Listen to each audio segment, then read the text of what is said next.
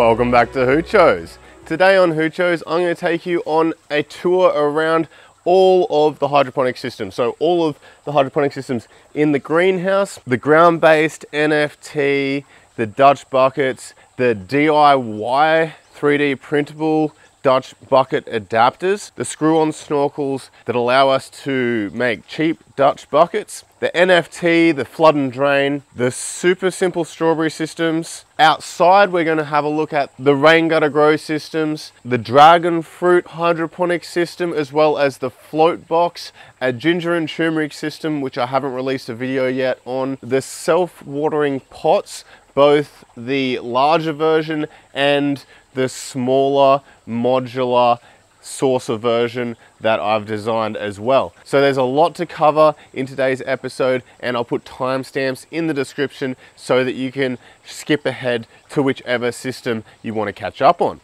All right, let's start in the greenhouse. Okay, so this is the DIY NFT. As you can see, it's supplying nutrients and water perfectly. These red pak choi are actually elongating a little bit, and I'd say that's because of the heat, the environment that they're in. However, the nutrient solution is staying really nice and cool. And what I actually want to do is I want to show you how cool it is by testing the temperature on that nutrient solution and in the roots. So I want to show you the root temperature of these plants for a reason. There is a reason.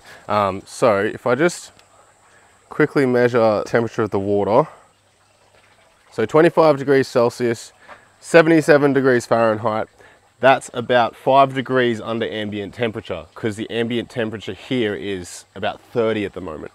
The root temperature is 25 degrees Celsius, and that's 77 degrees Fahrenheit as well. So the nutrient solution is staying cool within my NFT, cooler than the ambient temperature, and that is because of the size of the reservoir. So over here we have the reservoir. It's a 700 litre, it's an IBC, so it was originally 1,000 litre, but I've cut it down to flip it. It's a 700 litre res, but the water level at the moment, it's only at about 300 litres probably. I'll give you a look in there.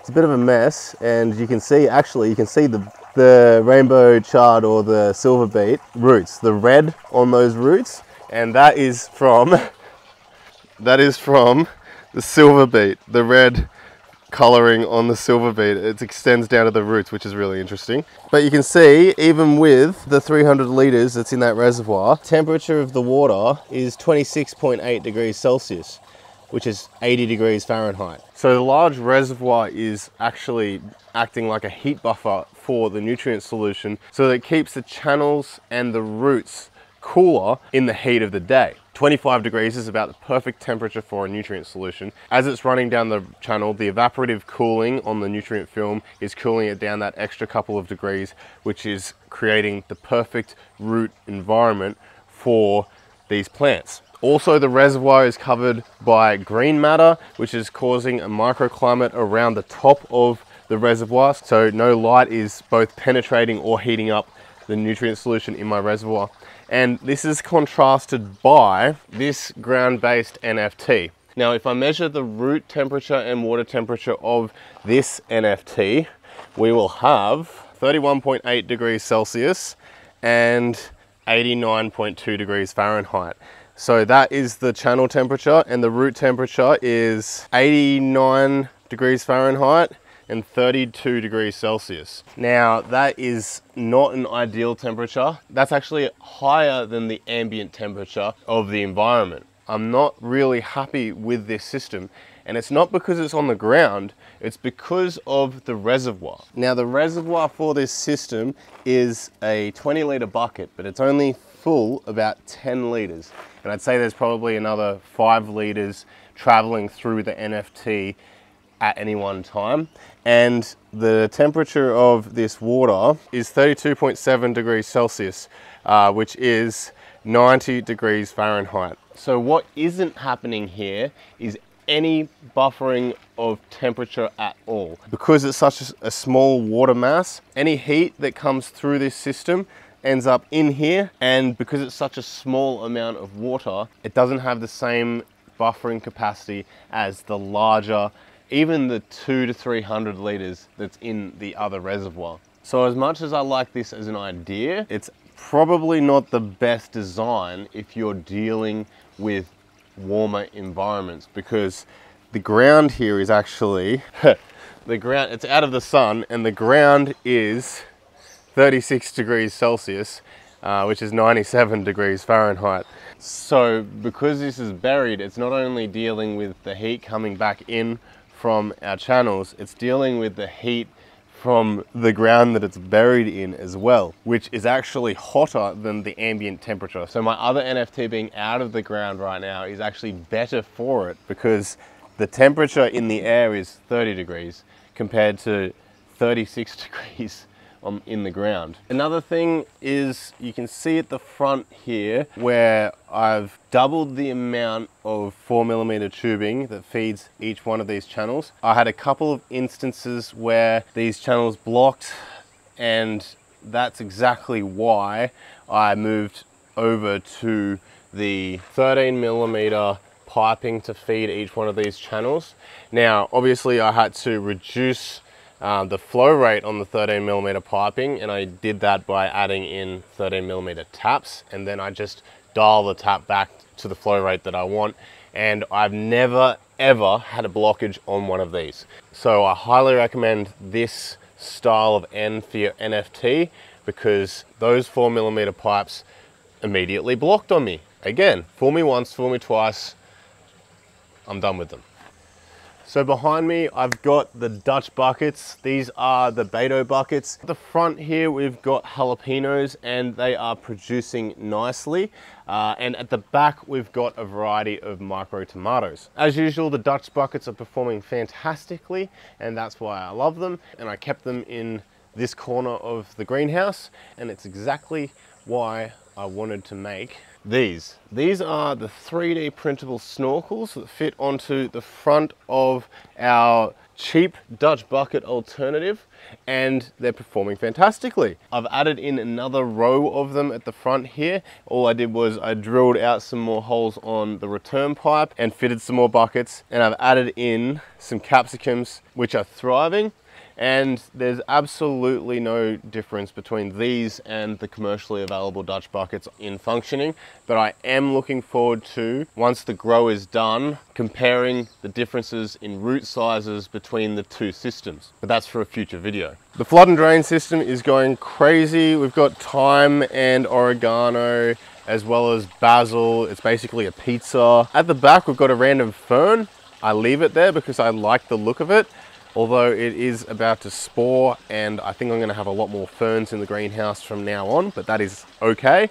I'm letting this cos, which is actually in the NFT, I'm gonna let that go to flower and seed, and then I'll cut the stalk and dump it upside down in a bucket, separate the wheat from the chaff in the wind, collect all the seeds, and then I'll have some cos seeds. It's that easy. I will show you here on this side of the NFT, I am having a little bit of a mixed success. Some of the lettuce are just really heading up nicely, like look at that one.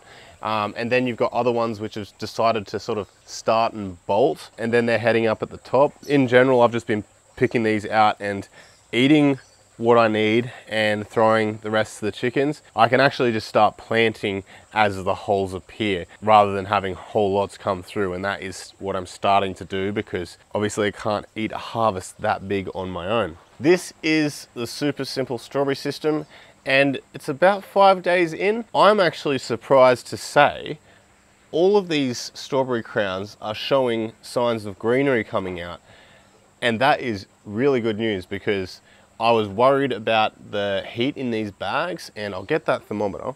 I dare say they are a little bit warm. It is quite a high temperature in there. So the root temperature is 29 degrees Celsius, which is 85 degrees Fahrenheit. But the difference here is, what I'm hoping to achieve with these strawberries is to get them to the point where they've got enough foliage that they actually cover the black plastic bags. And by that point, I think we'll see that the temperature within the bags drops dramatically. It may actually be a case of pre-planting the bags out with strawberries, propagating them under lights until they're a certain size, and then once we've got some amount of foliage, we can just pick up the bags, which would sit happily on a shelf underneath a propagation light, maybe like a shelf lighting system that you could probably put together from hardware components. And then once the canopy's developed, you could just plonk them on a system outside and have perpetual strawberries with the canopy actually protecting the bag from the sun. That would definitely reduce the root temperature. But I think we'll actually get these through to that point anyway. It might just take a bit longer, and I'm interested to see how they perform. Let's go and have a look at the identical ones outside on our table. And here they are. They are actually showing signs of greening out as well. I'm really happy with the new end caps. They're performing fantastic. I threw them on with some silicone and I haven't had a problem since. They turned out really well, and I'm seeing the same good results from the crowns out here that I was inside. If we turn around, we've got the rain gutter grow systems. These are the old style rain gutter grow systems that I had. I actually had them turned off for ages, and I've turned them back on because all of this turmeric, ginger, even these strawberries started flourishing when in some rain that I had, and I was like, okay, well, I guess if they want to live, they want to live. So I turned the systems back on. The hydroponic nutrient has started making its way back up into the cocoa, which was obviously holding a heap of nutrient already because of its CEC, or cation exchange capacity, and the rain made that available to the plants. The plants thrived, especially because of the rhizomes. Obviously the rhizomes holding a ton of energy and just push through. And now that I've started feeding them hydroponic nutrient, they've just exploded. So I'm happy to have this system back up and running. And I planted it out with some zucchinis as well that I had extra, just because I figured why not. Speaking of ginger and turmeric, I'm really quite excited to release this video. It's been over a year, or it will have been over a year by the time I release it, because I accidentally planted these guys at the beginning of winter. They died back and shot through.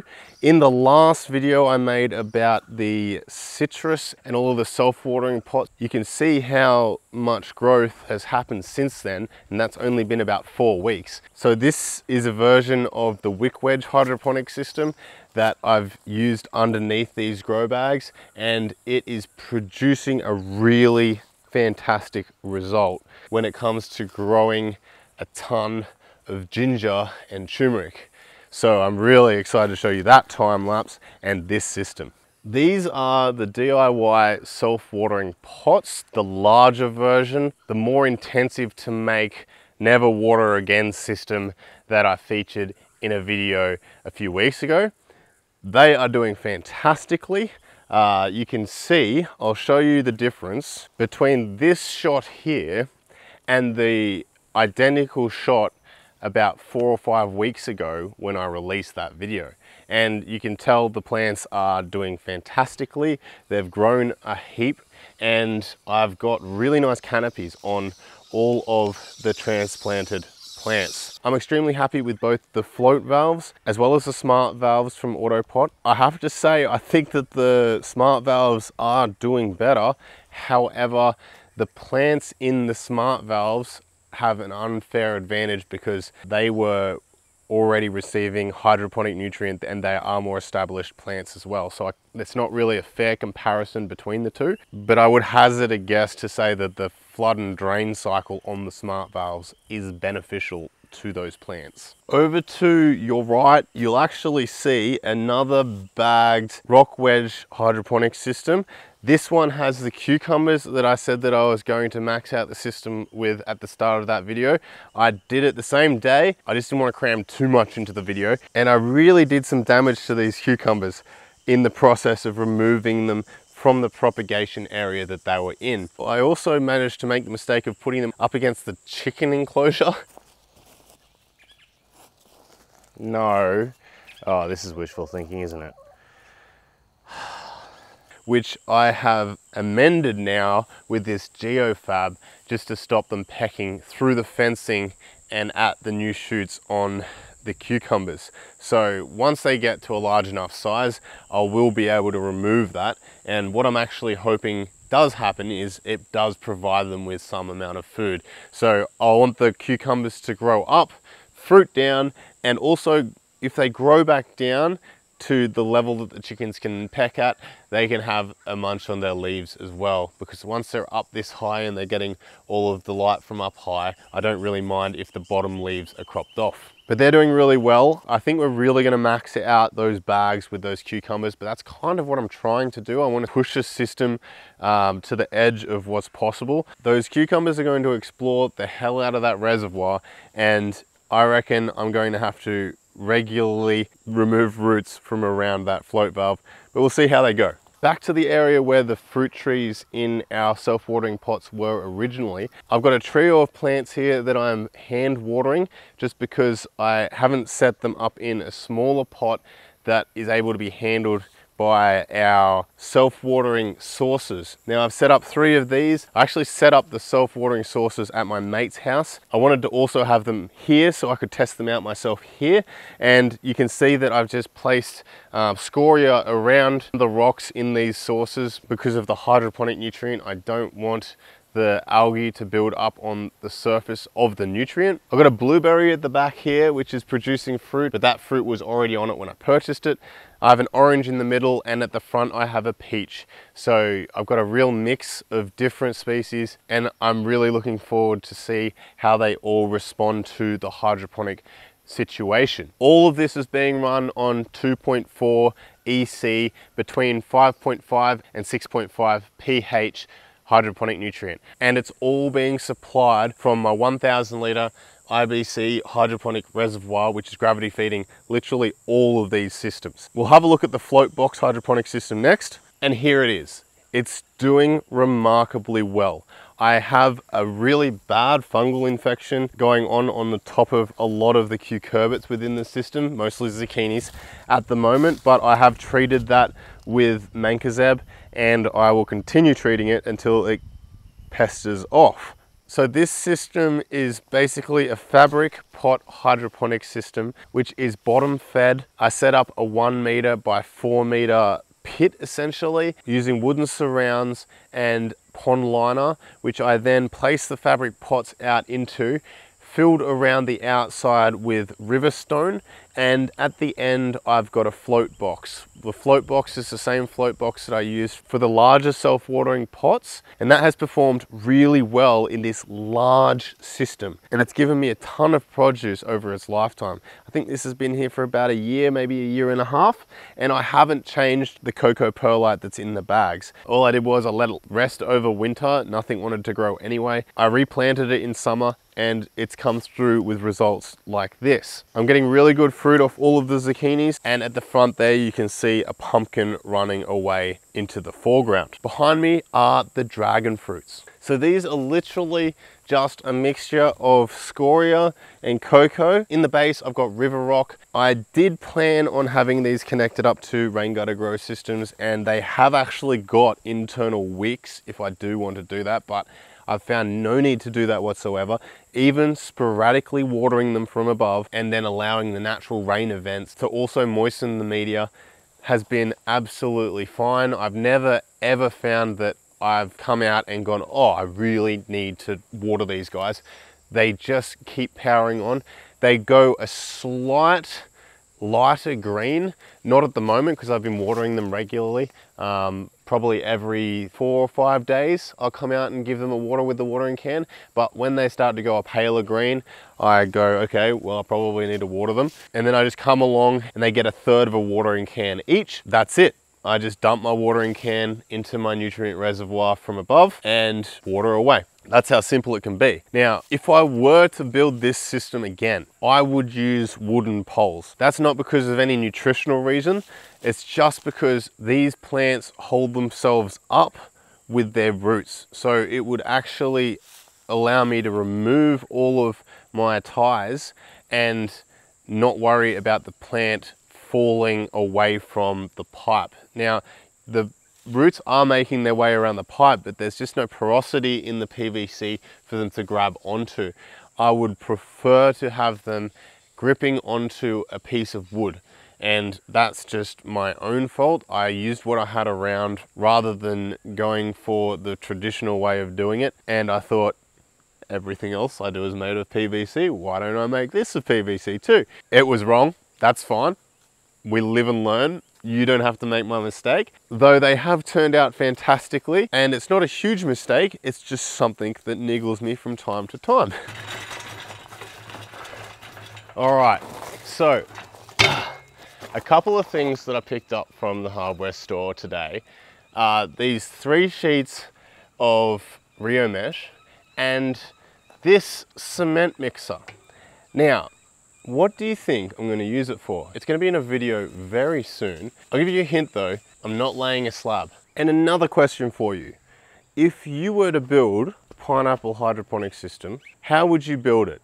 Would you go flood and drain, rain gutter grow system, media based, water culture based? Let me know. I'm really interested to hear your thoughts because I'm racking my brain trying to figure out the best way of propagating these guys. And at the moment, I'm almost set on the dragon fruit method, the water from above, succulent bromeliad, maybe even an irrigation timed method. All right, something I never do. Like and subscribe, hit the bell. Thanks for watching. If you like the video, share it with friends, it helps the channel. Happy hydroponicking. And I'll see you next time on Hoochos.